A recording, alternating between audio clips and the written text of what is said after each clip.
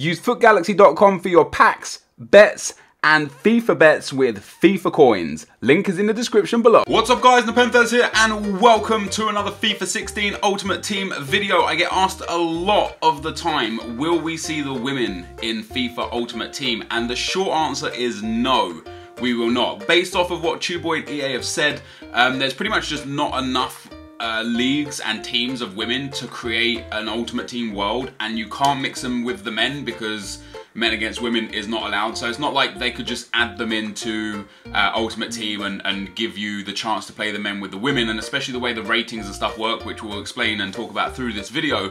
But I thought to myself, what would these women look like, especially the ones on the demo that I got my hands on, the German and the Americans, what would they look like if they did have an Ultimate Team card? Now before we get into this video, if you could drop a thumbs up, that would be absolutely awesome. And let's talk about it. So we've got on the screen now, you've got Morgan, Heath and Lloyd, three Americans from the USA Women's National Team. And this is exactly what their Ultimate Team card would look like if they had 5 reputation for international. There is a website, it's called like literally like foot overall calculator. It's called overallcalc.appspot.com. I'll put a link to that in the description for the video so you guys can go check it out for yourself and know that I'm not lying. And what you do on that website is you put in all the in-game stats which we can get from the get head-to-head game of the women, and then you press calculate and it gives you the exact figures. Now the international reputation changes the overall, so I gave them all 5-star rep because they're all in the national team, and the women's national scene is so small that these will be the most reputable women in the national team. So Alex Morgan there would come up as an 84 rated striker. She does only have 2-star skill moves and 2-star weak foot, but not a bad striker at all. 81 pace, 81 shooting, 81 dribbling, nice physical, very nice passing. Would probably actually be better suited as a cam, if anything. Heath, who's been put in as a left midfield, is actually a right midfield in the game, but has the best rating as left midfield, is the only 5-star skiller in the women's national team for the United States. And Lloyd there as an 86 rated midfielder looks incredible. And you're probably thinking, with stats like these, why couldn't they compare to the men? You know, Lloyd there with really nice pace, really nice shooting. She almost looks like a version of Yaya Toure, you know, like just really well-rounded stats. Well, the reason why, guys, is because the stats are relative to women, not to men.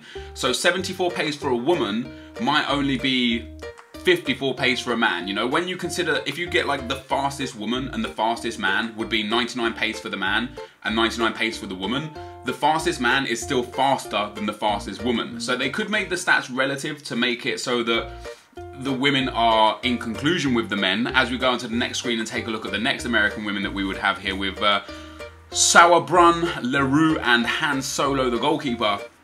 But if they did that, then these women will come out with very, very low rated bronze cards. Not all of them, some of them would have silvers, maybe even some low golds, but ultimately you would have an Ultimate Team world where the majority of the cards would be bronze, and it just wouldn't be fun to play. So until the women's scene grows even more, and it is on the up and up, and especially with the inclusion of women in FIFA 16, it's going to be good, but until the scene grows even more, there's never going to be women in Ultimate Team. I would put a guess at least 5 years.